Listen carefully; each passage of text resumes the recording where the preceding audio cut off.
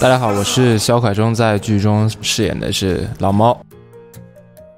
大家好，我是孙凯，在剧中饰演小胖。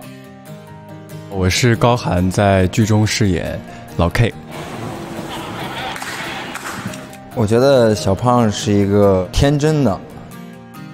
对不起。我觉得老 K 他其实是一个很内向的人，有点不好接近，但其实他内心还是一个小孩子。感觉他情商不怎么高。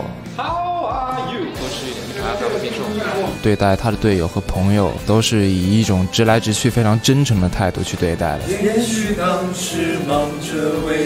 因为老猫是一个非常有块儿的一个人，所以我尽可能的把自己的体重啊比之前是要壮实一点的。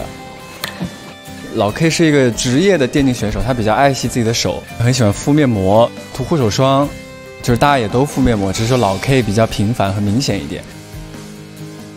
我的手里边永远是有东西的，主食呀、零食呀、小龙虾呀、火锅呀，我觉得哇，太幸福了，吃的丝毫没有心理负担。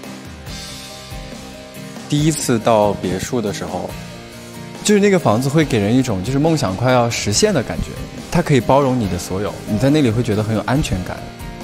就是有过电竞梦的少年，你绝对在脑海中有过那么一个幻想的场景，那就是我梦想中的 house。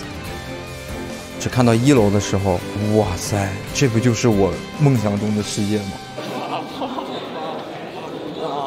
拍到现在有一场戏印象特别深，跟队长和好，把陈哥的背都打通透了，直接被我打出来。对不起，我不该吼。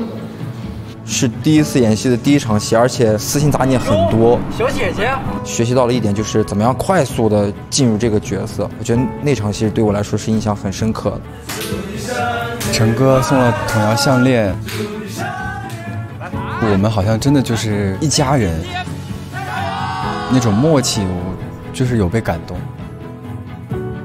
在拍摄这个戏的整个过程当中，我们也展现了青春里面最好的那一段时光。